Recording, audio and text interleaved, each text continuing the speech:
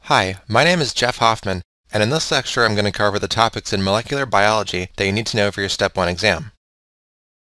There's a lot of DNA in a cell. In fact, if you stretched all the DNA from a single cell end to end, it would be about a meter long. Since a cell is only a few microns in diameter, it needs a way of packaging all this DNA into a small space. So how does it do this? Well, by coiling the DNA around proteins called histones, which are shown here. There's a few different types of histones, called H2A, H2B, H3, and H4. These aggregate together, and DNA wraps around them twice to form a nucleosome. There's one more type of histone, called H1, which is not in the nucleosome, but along the DNA that links nucleosomes together.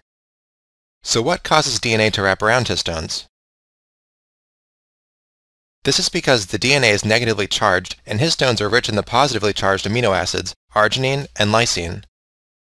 The lysines on histones are particularly important because gene transcription is often regulated by covalently adding or removing methyl or acetyl groups on these lysines, which changes their affinity for DNA.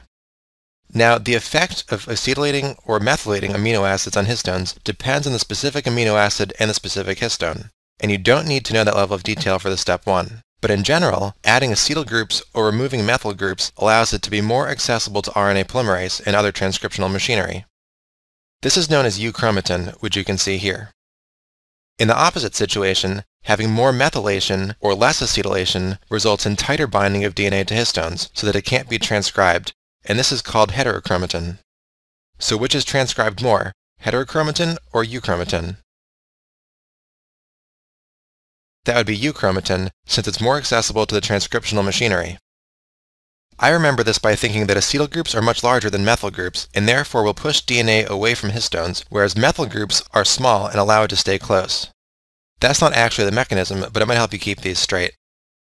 You can also use the mnemonics in the book. Histone methylation mostly makes DNA mute, and histone acetylation makes DNA active. Keep in mind this is referring to the methylation of the histone proteins, not DNA. Cells can also methylate DNA, specifically at sites called CpG islands, which are just places in the genome enriched for C's and G's. Why is it called CpG? The P represents the phosphate which separates one nucleotide from the next. Specifically, the cytosine and adenine nucleotides would be methylated within CpG islands. Okay, so why would a cell methylate CpG islands? This is just another way that cells can repress transcription.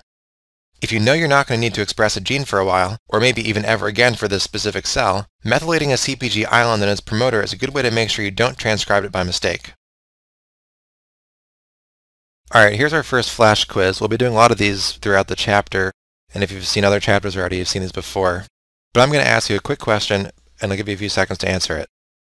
Methylation of CpG islands has what effect on transcription? So the answer to this one is it represses transcription. Remember, methylation makes DNA mute, and actually methylation of histones generally represses transcription as well by making them heterochromatic instead of euchromatic.